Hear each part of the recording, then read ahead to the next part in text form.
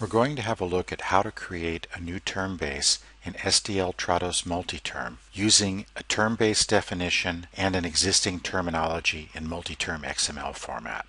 To begin, we go to the term base menu and select Create Term Base.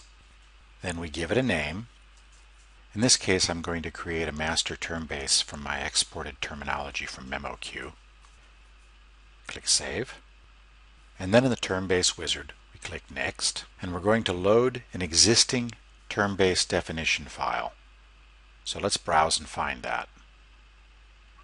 I've got it on my backups drive. In my memoQ backups, under terminology, KSL master, and there it is. The file extension is XDT. We'll select that and click Open. Next, I'm going to give the term base a name, and I can add a description and copyright information if that's relevant. We'll click Next, and these are the various languages that are in the term base. I don't work in all these languages. I've added some terminology in other languages for the occasional demonstration. And we'll simply click through till we get to finish, and we're done. The term base has now been created, but it's empty. So let's go ahead and import some terminology. We do this by going to Catalog, to Import, and here we right-click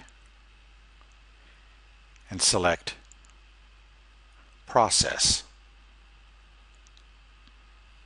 Let's browse for the import file, and there it is.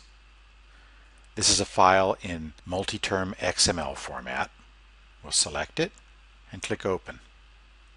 Click Next, and I'm simply going to go with the defaults, but I need to name my exclusion file.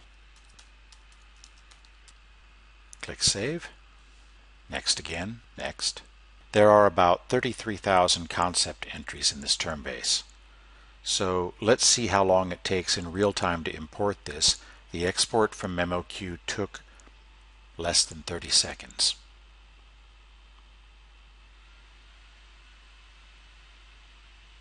The file is about 80 megabytes large.